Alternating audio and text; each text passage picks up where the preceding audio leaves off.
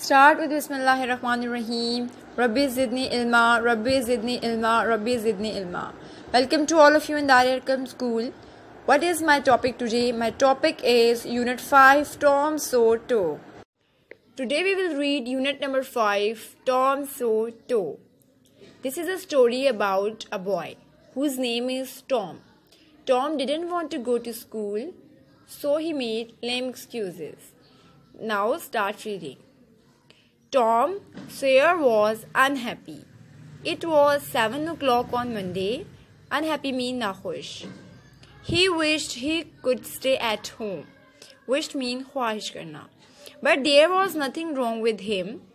Suddenly he discovered something. Suddenly means achanak. One of his teeth was loose. He was about to start groaning when he remembered something. Groaning means karhana, means making noises in pain.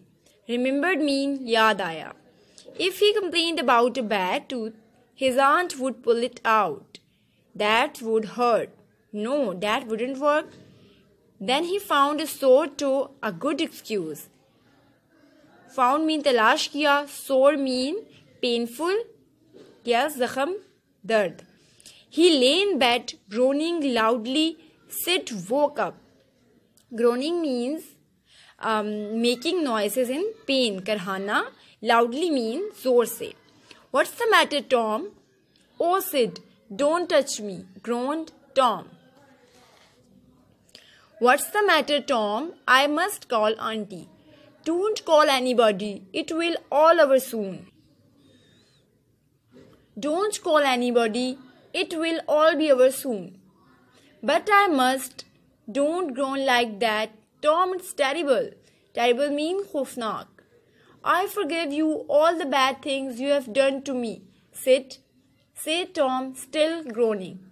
Oh, Tom. Tom, please don't die. Sid ran downstairs and shouted, Oh, Aunt Polly, Tom's dying. Shouted means chillana. Downstairs means niche. Dying? Yes, come quickly. Don't be silly. I don't believe it. But she ran upstairs, with Sid and Mary close behind her. Tom, what's the matter with you? She said. Oh, auntie, it's my sore toe. It's dead. Sore means pain. Oh, Tom, what a fright you give me. Now stop this noise and get up out of bed.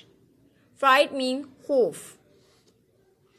Aunt Polly, it seemed dead and it hurt so much that I even forgot about my sore tooth, replied Tom. Same means lag raha tha. Your tooth? What's the matter with your tooth? It's loose and it's hurt. Open your mouth and let me see, said his aunt. Yes, there is a loose one there, but you are not going to die because of that. Mary, get me a silk thread and a piece of a coal from the kitchen fire. Thread means dhaga, coal means koila. Oh, please, auntie, don't pull it out. It doesn't hurt anymore. Please, don't, auntie. I don't want to stay at home from school. Oh, so that's why you were making such a noise. You thought you would be able to stay at home from school? You are a bad boy, Tom. By this time, Mary had returned. Return means वापस आना. The old lady tied one end of the thread to Tom's tooth and the other end to the bedpost like this. All of you seen this picture. She took the piece of hot coal and suddenly pushed it almost into the boy's face. Tom quickly pulled back his head, and now the tooth was out hanging on the thread by the bedpost. Bedpost means a pillar-like support in a bed. This is a bedpost. Stay home, stay safe. Allah Hafiz.